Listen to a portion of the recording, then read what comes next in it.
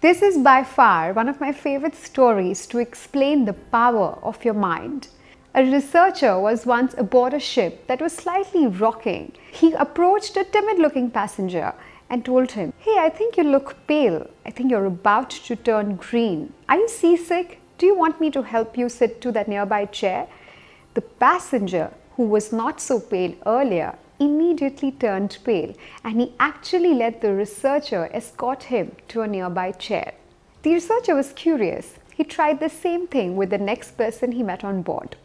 There was a person who looked like a sailor, and he went ahead and said the same thing.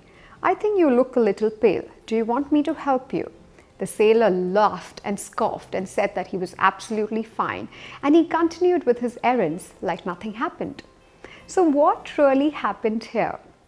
Depending on our internal fears and empowerment, we tend to react to other people's suggestions and statements about us. So if someone actually calls you a loser or a failure, and if we feel bad, it's because we probably internally believe it to be true. Your conscious mind has the power to reject suggestions that others make about you.